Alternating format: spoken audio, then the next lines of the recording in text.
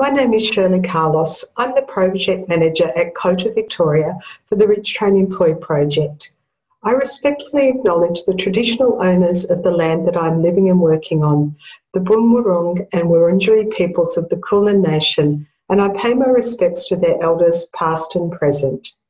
The Rich Train Employ project is supporting mature age job seekers to retrain and gain paid work.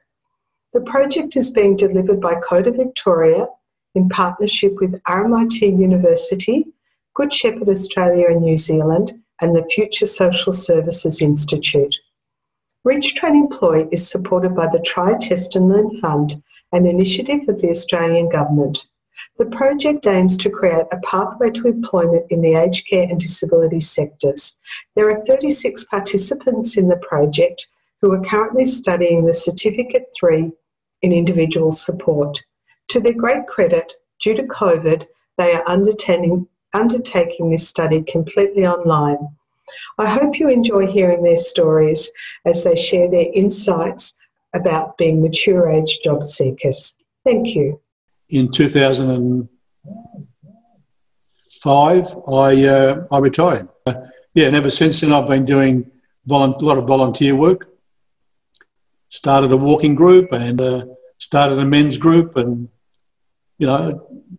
just taking life easy. But then I thought, well, why not go into a new field, look at something that might affect or probably will affect me down the track. I'd like, the perfect scenario would be, 3 days a week. I enjoy working with people and helping people, and it's really, really good. And I get satisfaction out of it too. Generally, you're happy to do any type of work.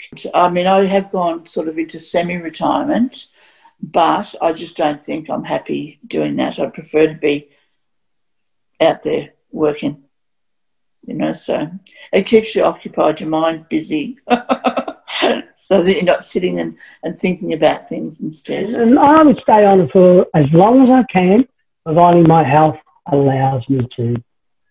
If you work, you involve in the community. If you stay home, you isolate, If you go out, you always, it's a teamwork. You work with someone, in there. But I think keep working is good for you. Feel a little bit busy is good. But your working is good because you go out, nobody. You have to, to prepare yourself. You have to compete.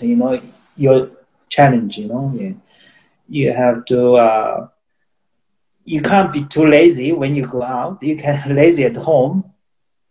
When you go to working for someone, you have to competence. Find the work. I think I will. I will find work easy. I'm going to keep an open mind to see how I go, get through the course, and then review things at the time. I don't want to sort of, disrupt getting through everything. I want to make sure I finish it off.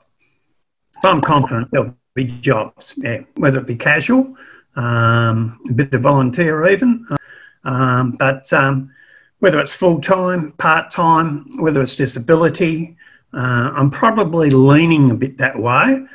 Experience, yes, but more mature, more people that are actually willing to learn. Also, like I said, people that are showing more incentive to learn, are showing more empathy, that are just willing to give that 100%.